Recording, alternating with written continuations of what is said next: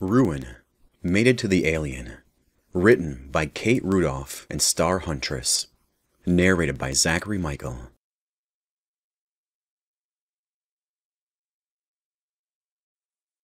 Chapter 17. Rue couldn't stop himself from draping his arm across Lys's shoulders as they walked down one of the pathways back to his ship. She turned in toward him, her arm going around his back to pull him close. Some might have called the expression on his face smug, but her scent was embedded in his skin, and her lips were still swollen from their lovemaking. He would have gladly stayed with her in that room until the processor ran out of food and the life support system sputtered out.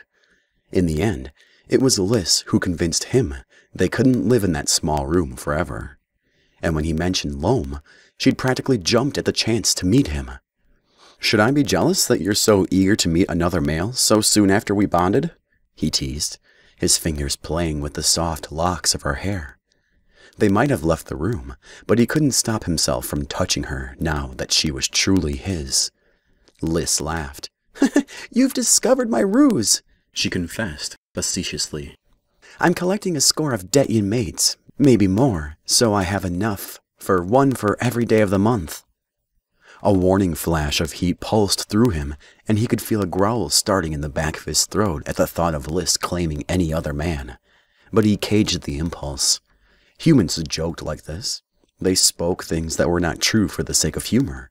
He'd encountered the trait in several species, and even among some of the more well-traveled Detyens. He would not take her words as a threat to himself. Still, his eyes flashed red, and he scowled when he spotted an Oskavian male checking her out. She could joke all she wanted, but that did not give strange males the right to leer at her. "You're going to be possessive, aren't you?" she asked, her fingers tracing a thin line up and down the edge of his hip. Rue wanted to take her again, right there in the middle of the hall. He'd never get enough of her, never become tired. "You're mine now," he said, his voice rougher than intended. But when she shivered, he was vindicated. "Do you think I'd ever let you go?" Lys met his gaze, her strange human eyes bright, and said, "I'm not running." They made it down the final hallway and to the door to the hangar where his ship sat awaiting maintenance. That would begin the following day, and neither Rue nor Lys would be able to access the ship until it was deemed safe by the engineers. But they could gather any belongings up until it went into the repair dock. The hangar doors slid closed behind them, and the lights flicked on in rows. A handful of other ships sat in the huge hangar, awaiting their time slots. These were all small vehicles built for crews of half a dozen or fewer people, just like Rue's ship. Anything larger than that remained in a stationary dock outside the space station. There simply wasn't enough room for them to park inside. "It seems kind of quiet," Lys observed. From what he could see, they were the only two people in the hangar. It was early morning according to station time, but this was a hangar. There was always crew hanging around their ships. "I agree," he said. But there wasn't anything out of place, except for the silence. They moved forward cautiously by unspoken agreement. Lys's fingers brushed against his own before she grabbed his hand and held it tight. This was a human sign of affection, one he liked very much, even if it meant one of his hands could not grab for weapons. They walked slowly down the center aisle, keeping their ears open for any of the noises that should have been there, but Rue could only hear the sound of their breathing and his heart beating erratically, blood pumping in his ears. Something was wrong, and his instincts screamed at him to take Lys and run for safety, but there was no clear danger. The lights cut off, plunging the room into pitch darkness. "What?" Lys started to say. Rue squeezed her hand, cutting her off. "Quiet." They were no longer alone. It wasn't anything he heard, not at first, but the inside of his ear itched, and suddenly the air felt almost damp, despite the stringently regulated environmental conditions in the hangar. Rue crouched down, pulling Lys with him as he shuffled them behind a freestanding locker case near the ship. Nearly a minute went by as they crouched in silence, with nothing but the darkness and a nagging feeling yelling at him that they were in danger. The longer they waited, the more he expected Lys to protest. He'd made it clear that they were safe on Onora Station. Why would she believe otherwise now? But Liz pulled her hand out of his grasp, and he could hear her repositioning herself so that she knelt on one knee. She wouldn't be able to stand as quickly, but it made her more stable, more ready to defend herself from attack. The quiet pop of a button being undone told him that she'd carried her blaster and had taken it in hand, ready for a fight. There was chatter near the entrance. It was too dark to see them, but his darkened vision made hearing easier. He didn't understand the words, but he recognized the shapes of those sounds enough to know it was Polan. When Liz stiffened beside him, he knew that she'd come to the same conclusion. She sucked in a deep breath and started moving her lips up and down, silently saying words he could not understand. When she began to repeat herself, he realized that she was silently counting, trying to keep herself calm. "I can hear 3 of them out there." It was less than a whisper, the barest hint of air bursting from his lips. "It's probably a crew of 7. That was how Polan attack crews worked on their own planet, and he doubted they'd deviate from the training now.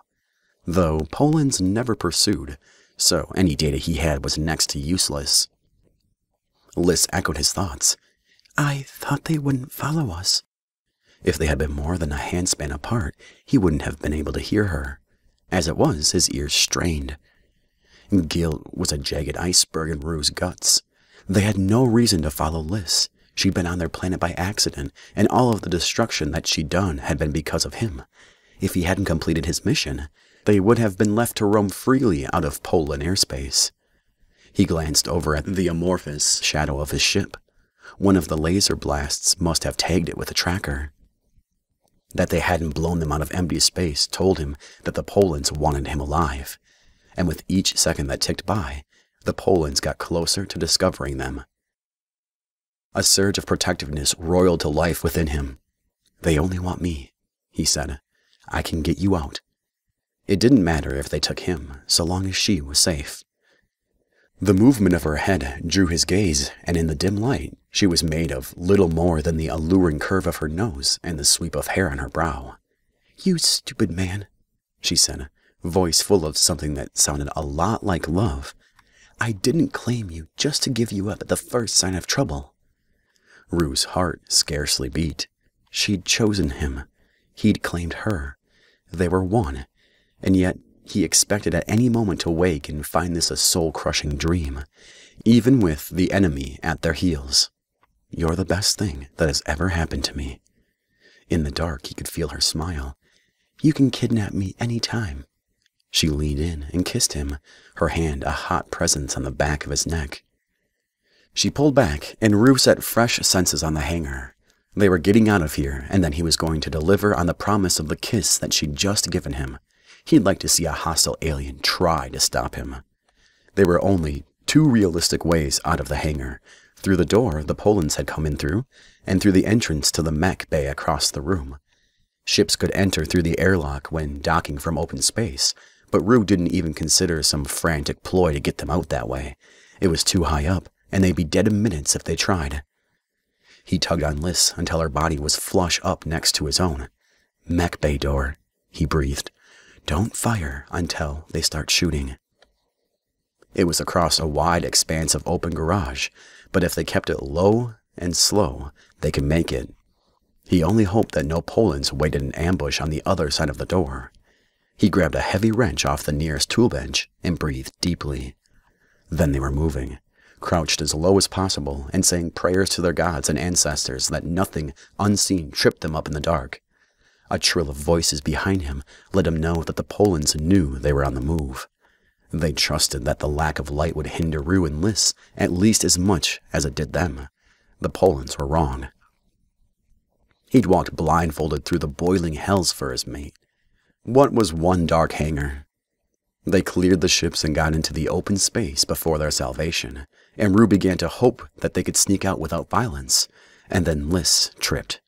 She righted herself immediately, but the sound reverberated through the open air, and the Polans turned on them with a harsh cry. "Run!" he yelled, no longer caring for stealth. Speed was their only saving grace now. She sprinted ahead of him, and Rue followed a hair's breadth behind as blaster shots echoed around them. Liz made it to the door, but instead of trying to open it, she turned her back to the wall and began firing, covering the rest of his escape. He heard a cry and thought one of the Polans must have been hit. He made it to the door and threw it open with a yank. And in the split second between wakefulness and darkness, he spied the ambush he'd feared. He didn't even feel the blaster hit him before he fell to the ground, and the last thing he heard was Liz's scream.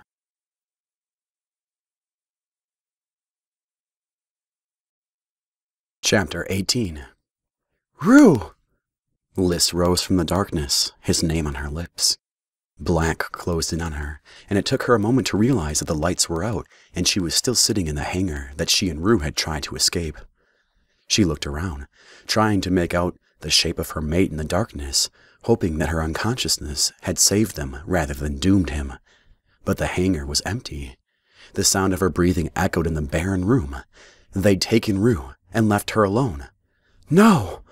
She wanted to scream, but rage lodged in her throat, keeping her silent. They were supposed to be safe. They'd made it off Polai. She'd shot down the satellite.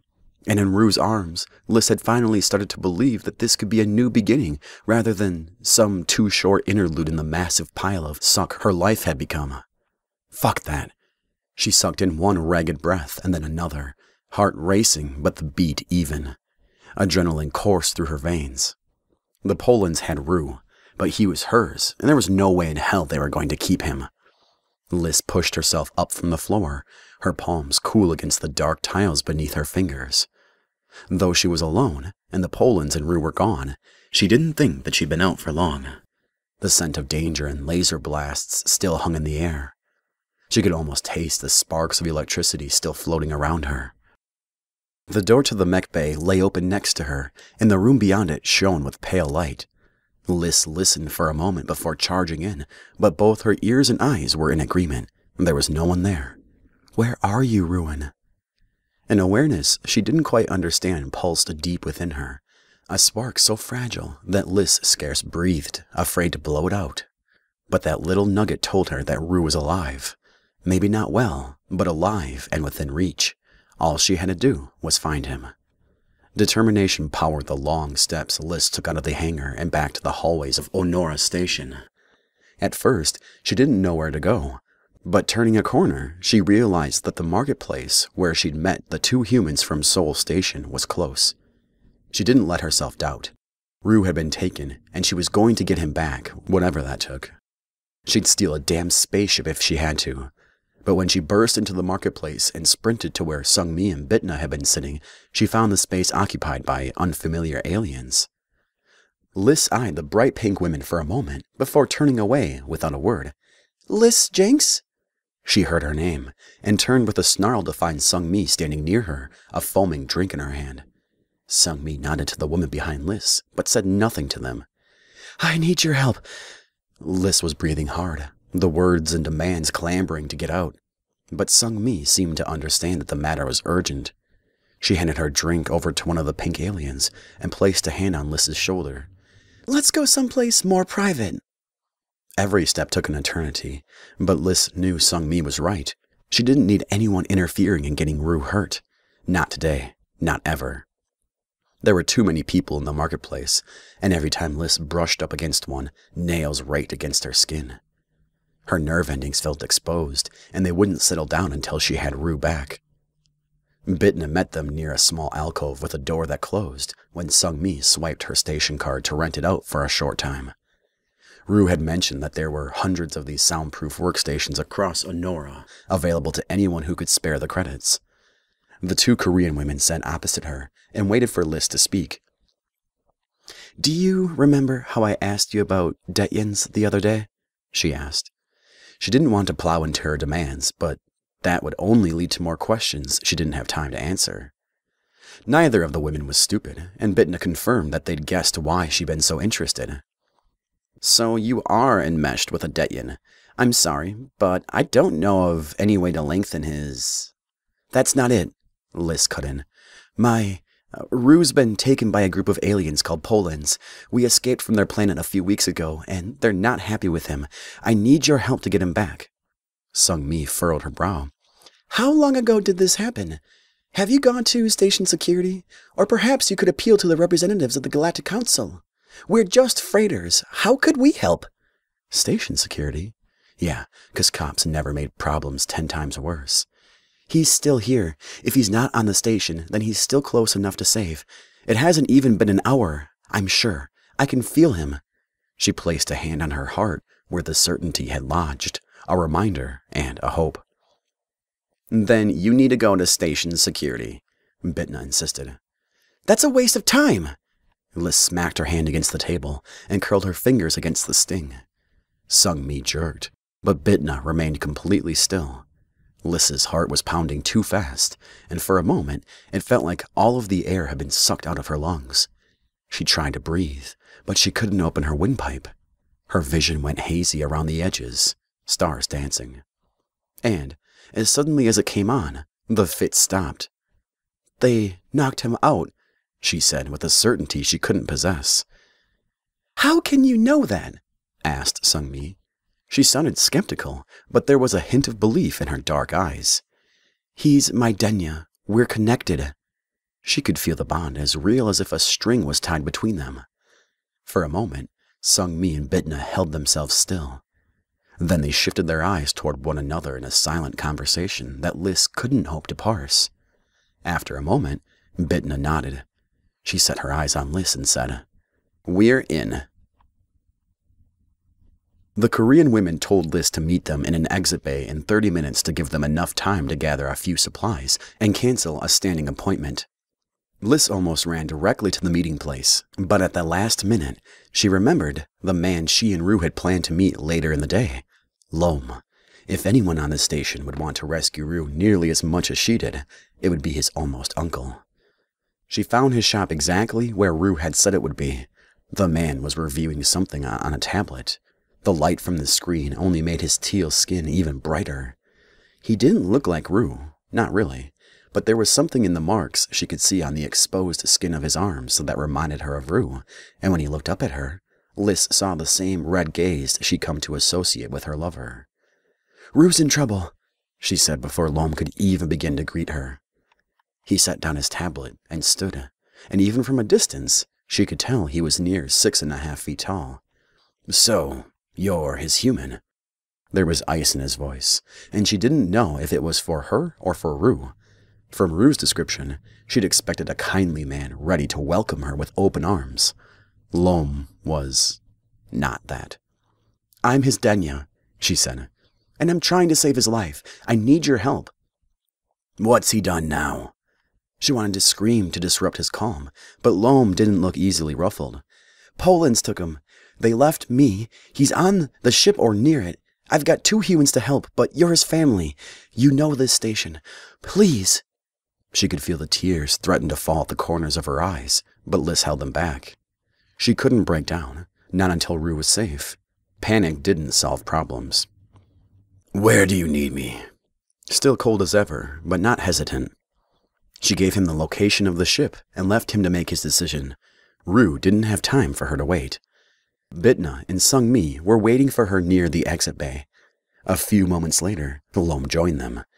He covered himself in combat gear, completely obscuring the markings on his arms with a bodysuit made of tough-looking synthetic leather. I've alerted a friend in security. A Poland ship is scheduled to leave the exit queue in 10 minutes. It suddenly rescheduled its departure this morning. He nodded to the 2 other women, but didn't introduce himself. Did he give you their identifier? Sung-Mi asked, having determined that Lom was friend, not foe. Lom held up an iridescent silver disc.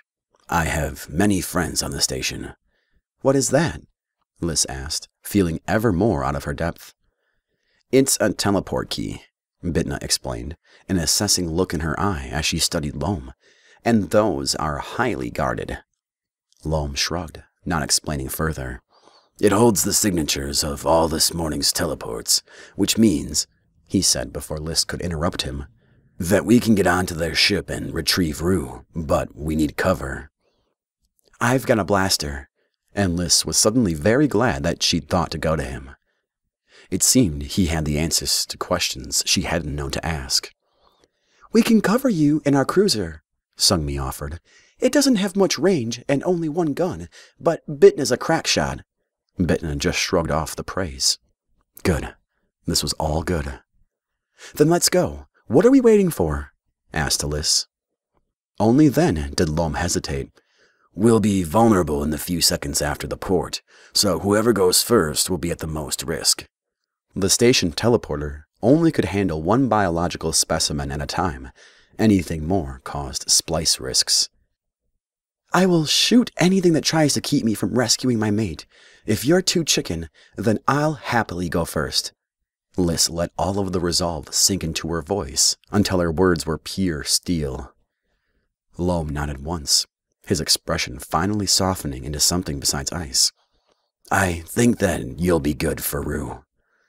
The approval warmed some unknown corner of her gut that hadn't ever known a parent's love. But Liz didn't have time for that right now. She could try to unravel the mystery of Loam later when Rue was safe in her arms. Let's do this.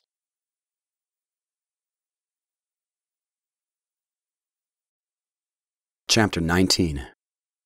Rue woke up to the sound of sirens blaring. At first he thought the klaxons and blinking lights were coming from inside his head, souvenirs of the blaster shot that had knocked him out. He didn't know where he was, but there were bars and he was shackled to a wall, ropes threaded through a bar and a half a meter above his head. He felt like he'd been pulled behind a freight truck through the high desert of Binko 3, and his mind was filled with tufted cotton. If the blaster the damn Polans had used on him had been set any higher, he might not have woken up with a mind of any use to anyone. He rotated his neck, trying to shake his thoughts into some sort of order.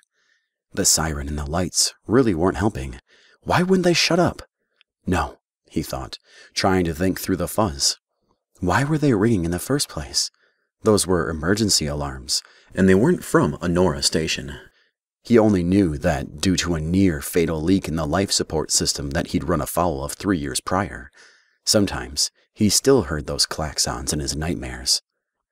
What blared in his ears now sounded completely different. It was too high-pitched, with a rapid beat tempo that kept his heart racing. The siren made him want to run, but straining against his bonds wasn't going to do him any good. The fog began to clear as his heart raced, and Rue sucked in deep breaths to keep himself under control. If he wasn't on Honora Station, it meant that the Polans had placed him on one of their own vessels. Even now, they could be speeding back across dark space toward that cursed planet. But he didn't think, at least, he hoped, that he had not been out long.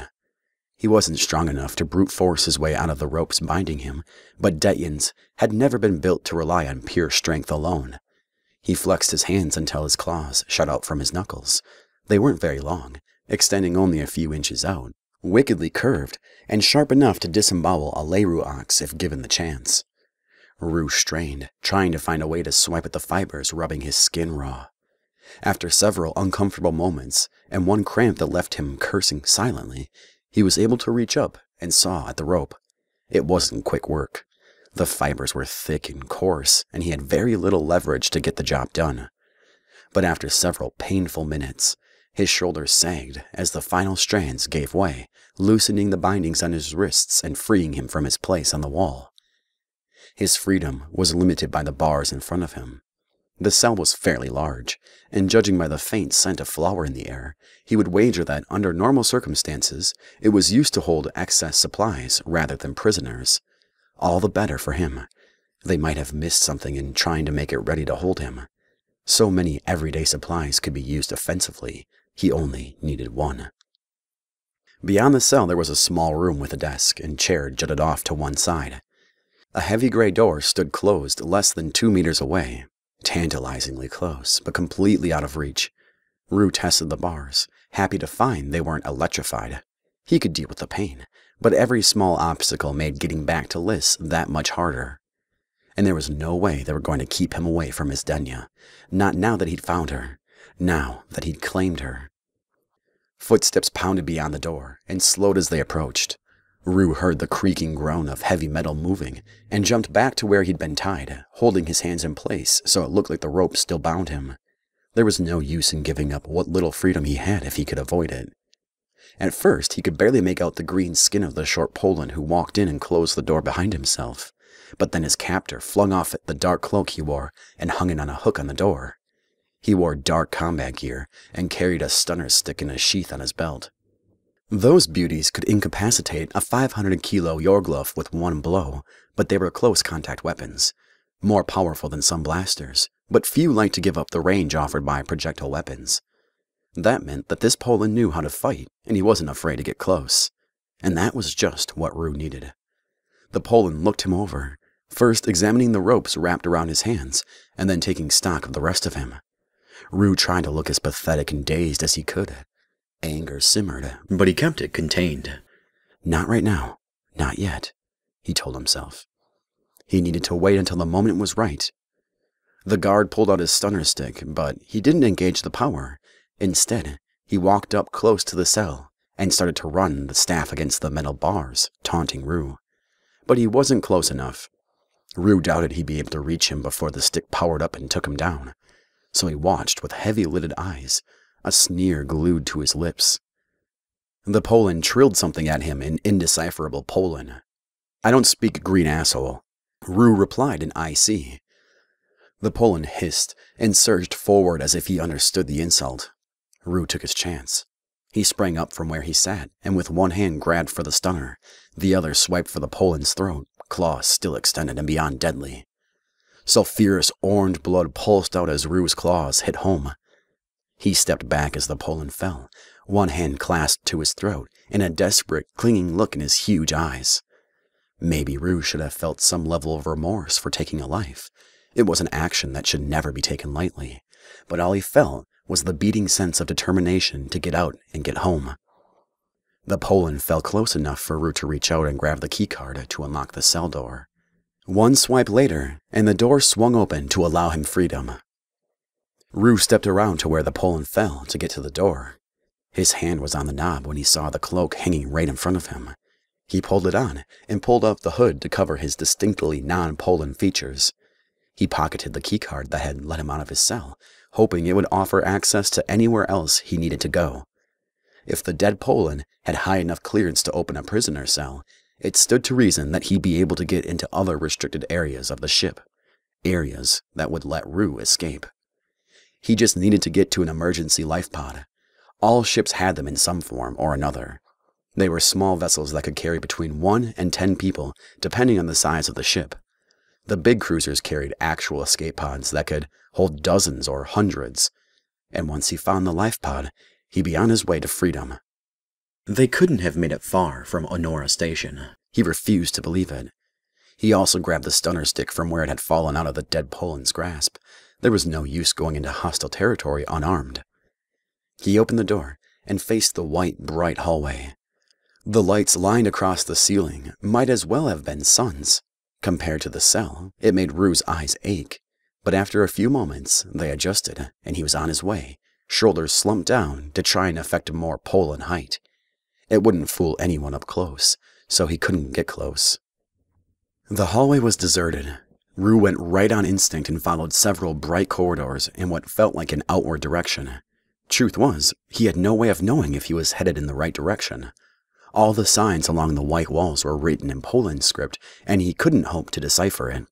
He was about to turn down another hall when the zing of a blaster shot cut him off, almost hitting him in the shoulder.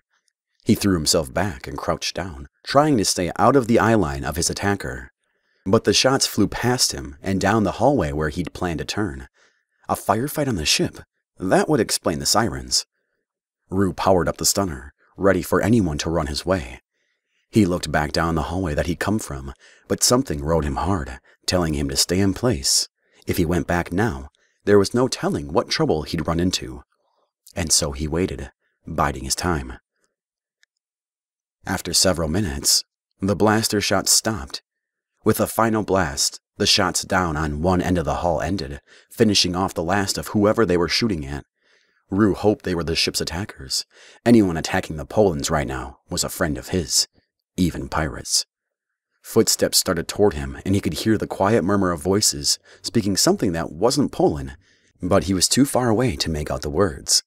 As they got closer, he gripped his stunner tighter, ready to lash out if potential friend turned to foe.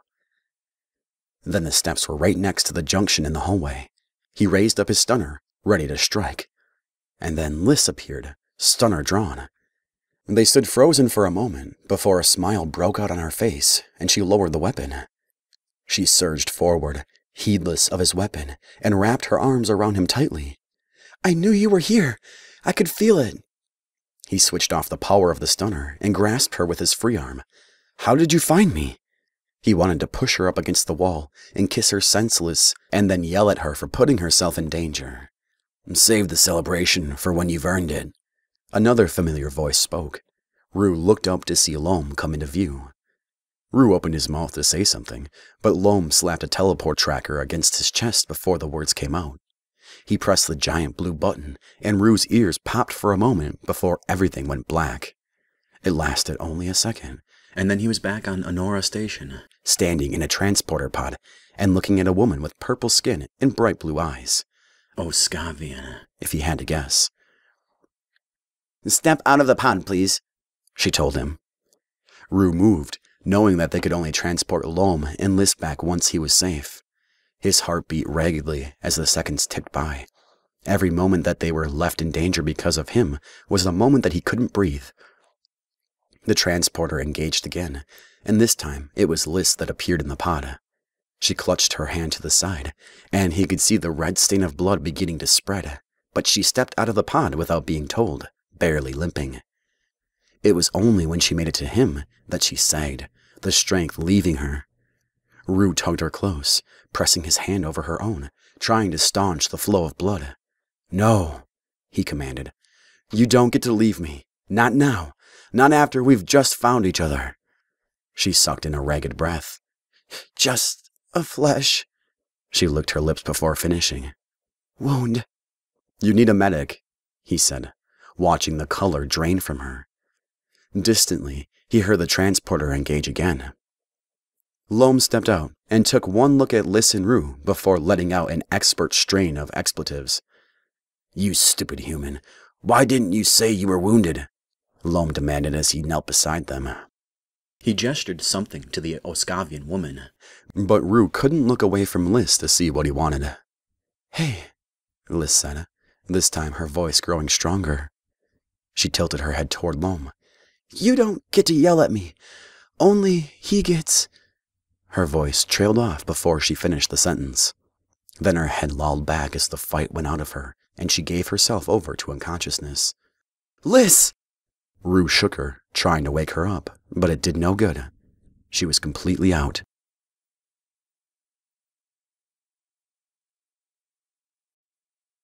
Chapter 20. Her mouth tasted like cardboard and thorns had started to grow out of her side as Lys began to feel again.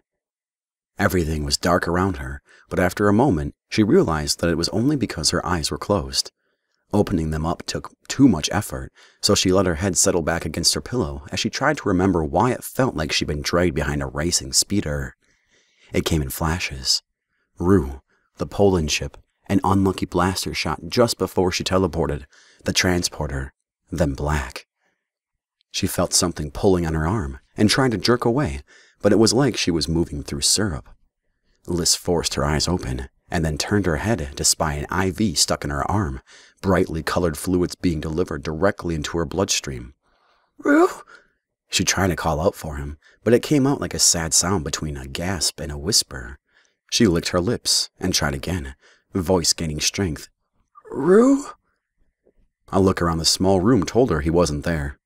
It didn't look like any hospital room that she'd ever seen on Earth, though she couldn't actually remember the last time she'd been to a functioning hospital. The room was small, and she lay on a cot-like bed pushed against one wall, with a little space on either side for doctors to stand. Her vitals pulsed on one wall, undecipherable to her uneducated eye. An empty chair sat flush up against the bed. It looked well used and horribly uncomfortable, the thin layer of padding having flattened completely after what appeared to be years of use. The door opened quietly, and then a familiar alien, her alien, stepped into the room. Their eyes met, and she tried to smile, but whatever drugs she'd been given made the movement difficult. Rue shut the door behind him and took a seat beside her, placing one hand on top of hers. "Good morning," he said softly. Lys squeezed his fingers. How long was I out? She was beginning to wake up more, gaining her voice back. A few hours. From the tousled look of his hair and the bags under his eyes, she would have thought it had been days. But with the stress of his capture on top of her injury, he had to be nearing collapse. You need to rest, she told him, reaching over to stroke his cheek. He leaned close until she could touch him. You should talk. Sleep. Nah, I'm tough. No stupid blaster shot can keep me down. But she would have greatly appreciated some regen gel at the moment. Regular treatment sucked compared to it. The fact that it hadn't been used told her that her injury was worse than either she or Rue were admitting. Surgeons only operated in dire cases. That wasn't a blaster, he said, the fire in his eyes bright with emotion. It was a lass shooter. Liss's eyebrows shot up. Lass shooters were serious weapons. That she was awake after a few hours told her the blow had been glancing. Lass fire got into a victim's veins and ate them from the inside out if it wasn't caught quickly enough. Are you all right? She asked, afraid to think of what that shot might have done to her. Is Loam? What about some... He placed a finger on her lips. As far as slapdash rescue missions go, it couldn't have gone better. We're all safe. I was just talking to Loam's friend in station security. They've detained the Polans and will issue a hefty fine before banning the entire crew from the station. Polai will deny all involvement, but what else would you expect? Anger simmered under his words, but he spoke gently. Are they going to come after us again? Because they couldn't have Rue. Last fire or no, he was hers, and she was keeping him forever. He laced his fingers through hers and leaned forward to kiss her hand. I can't say. I wouldn't be too shocked if I've got a bounty out on me. They can't take you, she vowed. You're mine. He grinned, and the stress of the day disappeared. I wouldn't dare disappoint you. So, how long are they going to keep me tied to this bed? She wanted out, wanted to take Rue back to their rooms, and show him that they both survived, and make love to him until day and night lost their meaning. The doc said tomorrow. They've got some fancy thing in your IV healing you. He leaned back in the chair, but didn't let go of her hand. Liss's heart clenched. You look exhausted. You should go sleep. Rue shook his head. I don't think I could fall asleep away from you. Not after today. The naked honesty shook her to her core. She realized that when Rue said he wasn't holding anything back, he meant it. There would be no secrets between them. Nothing but complete honesty. She scooted to the side, opening up a narrow gap in the mattress. Keep me warm? She asked. He didn't need to be told twice. But Rue positioned himself carefully. He avoided her wound in her IV, draping his arm over her shoulders and pulling her close. The clean scent of his skin told her he'd showered, but underneath, he smelled like Rue, like home. I love you, she said, and despite what she feared, it wasn't hard at all to let the words out. I'm so glad you found me on that shitty planet. I love you too. Rue kissed the top of her head. And thank you. She tilted her head up. For what? The look he gave her said it all. His brow was drawn down in disbelief. You were just nearly killed by the Polans for saving my life. But he let out a small, relieved laugh when he said it, and she knew that, despite his yelling, he wasn't mad at her. Liz traced her hand up and down the fabric of her shirt. I think this relationship needs some rules. He quirked up a brow. Oh, yeah? She nodded. Number 1, no more kidnapping or getting kidnapped. They'd more than filled their quota on that mark. Rue tapped a finger against her nose. Number 2, lots of sex. Oh, yeah, she said, nodding. Lots. And then Rue was kissing her, and for a few moments, Liz was able to forget about the pain in her side. Until she tried to turn further toward him, and she pulled on something. With a gasp of pain, she pulled back. Lots of sex later, when I can move. Rue looked worried, but when she settled in beside him, he seemed to realize that she was okay, just tender. The others, those humans that helped, wanted to see you. I told them to wait until you're better. Good, I need to thank them, she sighed. Loam, too. Without him, we wouldn't have made it. They can all wait, he said, protective possessiveness in his words.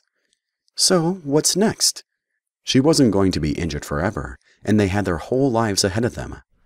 How would you like to meet my family? He asked it like he expected her to say no. But Liz wasn't about to do that. Hell yes! I want to meet your family, and I want to go back to Earth.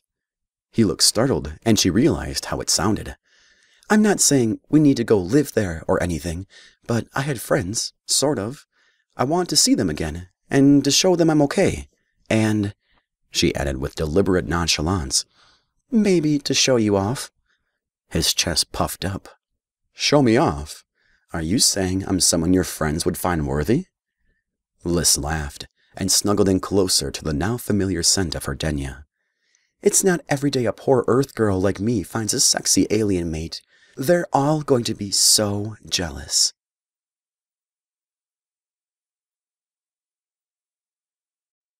This has been Ruwen, Mated to the Alien, written by Kate Rudolph and Star Huntress, narrated by Zachary Michael, copyright 2016 by Kate Rudolph, production copyright 2017 by Kate Rudolph.